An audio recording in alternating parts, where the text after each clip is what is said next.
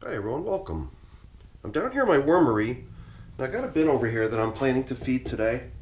It's a population of worms that I kind of fostered from a very small number of worms.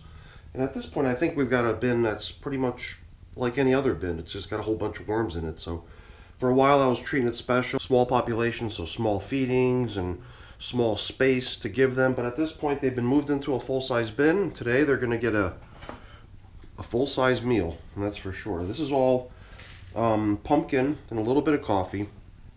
What I've been doing lately with this pumpkin is juicing it, just, taking it out of the freezer because that stuff's frozen.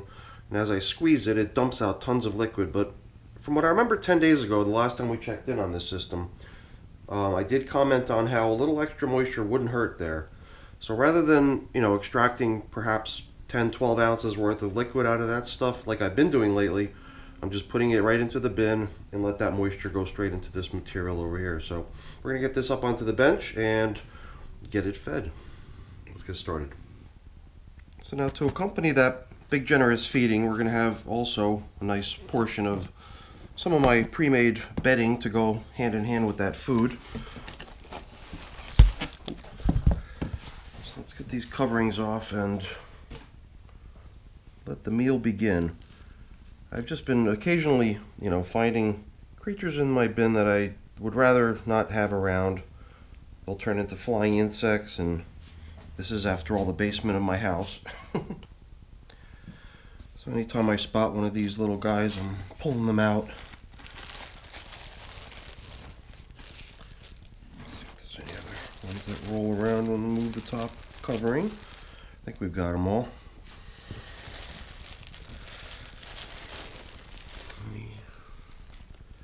Any Klingons in here? No, I don't think so. Last week, besides a whole bunch of bedding going in here with the food that they got, their top covering newspaper got replaced. So what was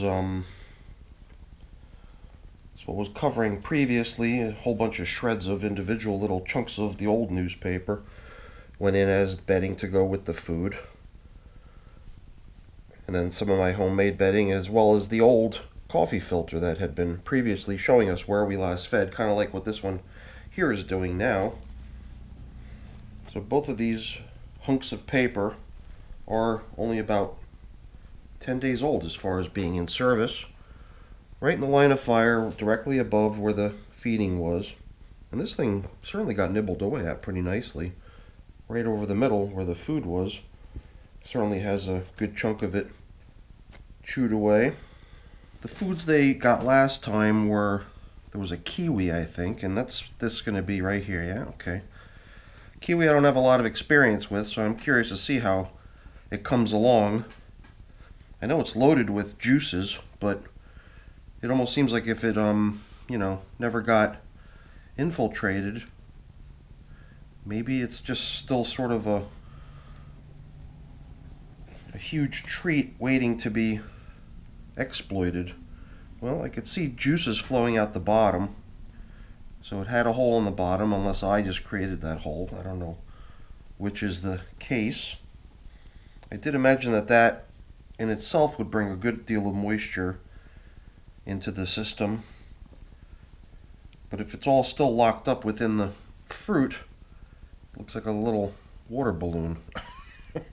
It's getting mushy, so all the stuff inside is probably stuff that the worms will eventually enjoy. But if they wanted it now, they'd be all over it already, I think. So I would imagine there's probably a process that needs to occur before our worms can start really taking advantage of a morsel like this. I don't know too much about feeding kiwis to worms. Hopefully it's not something that's gonna harm them. I mean, when I fed it last time, I don't remember anyone commenting on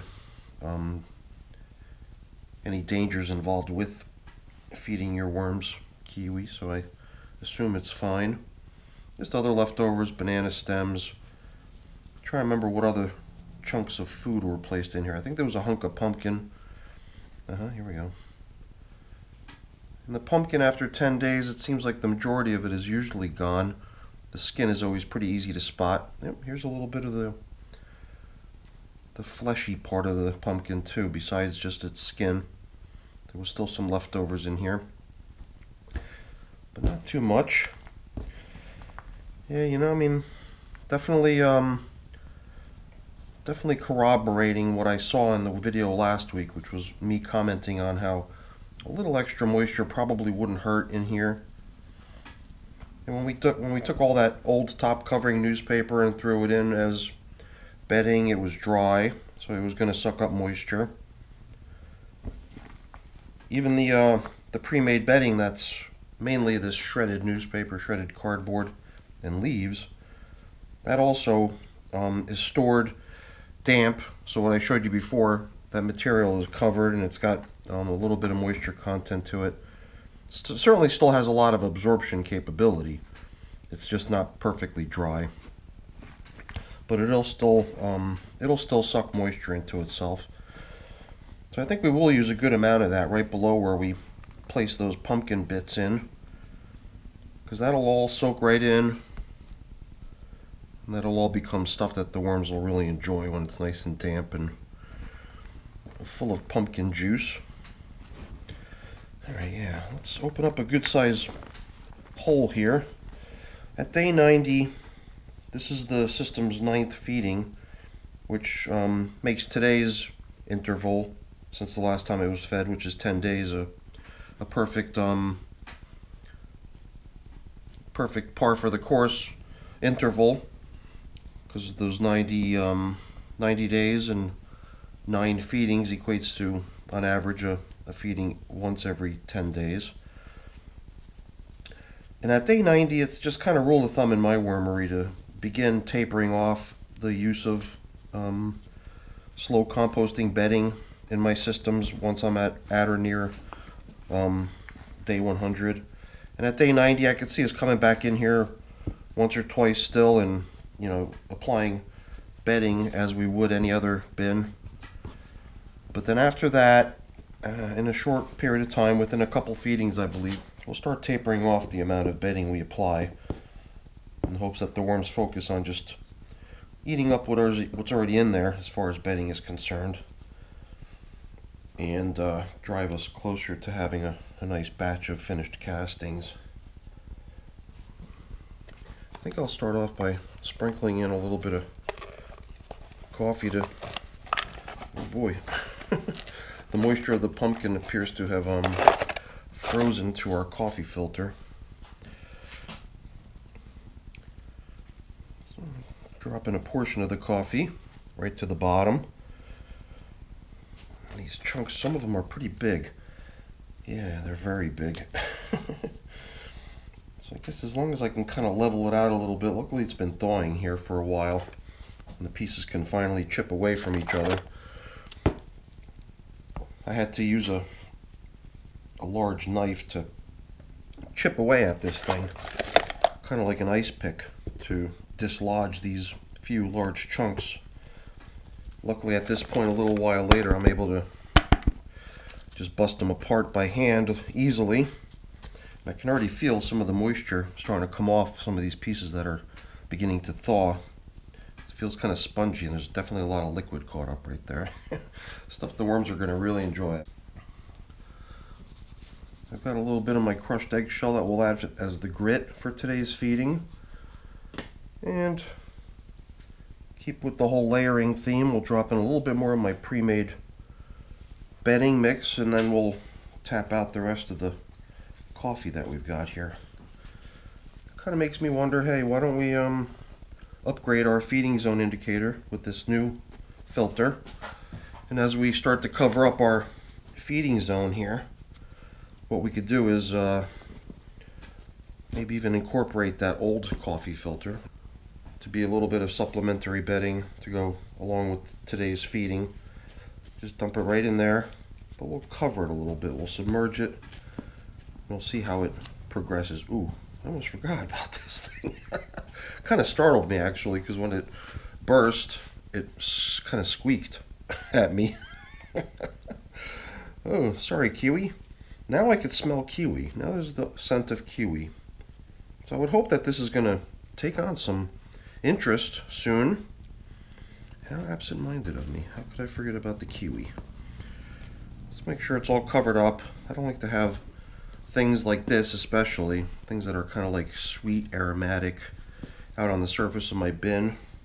Seems like it has the potential to attract who knows what, you know. I just don't want to have that going on over here.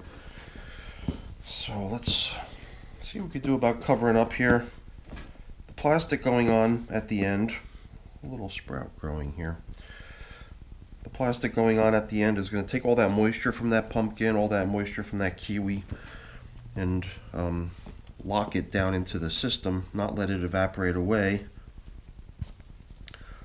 And it should make for a really nice, cozy, damp space in this bin by the next time we check in. Even down here, as I start to probe down deep, I could sense that it's pretty dry and there's only a couple worms hanging out in it. I guess some of them like it dry, but most like it damp, so I'd rather have it catering to the masses so we get as much worm traffic happening over there as possible. Because, you know, when it's dry like that, you're not going to see a lot of worm traffic, unfortunately. Alright. Here again, I didn't comment on it while I was looking through, but, you know, it does seem like a fairly routine worm bin. Not one where you feel like you've got to hunt around and look and search for just one or two worms. There are worms pretty much all over the place. Giving them more and more space by increasing their bedding, always being really generous with the bedding to build out the space for them is something I'm always into. And hopefully that, you know, causes them to feel comfortable and want to continue spreading out their population or increasing their population. And hopefully what we'll see here is an ongoing growth of this population as time goes on. So I'm keeping my fingers crossed for that. I guess all we really got left to do here, unless I forgot something, is to get things covered up and cleaned up and put away. But I'm not going to keep you around for that because that's boring. Before I go, though, let me really quickly say thank you. Thank you so much for watching. Hopefully you enjoyed the video. If you did, as always, please remember to leave me a thumbs up. That's always really appreciated. And if you haven't done so already, please also consider subscribing to the channel too. That's really appreciated as well. Have a great day. Bye.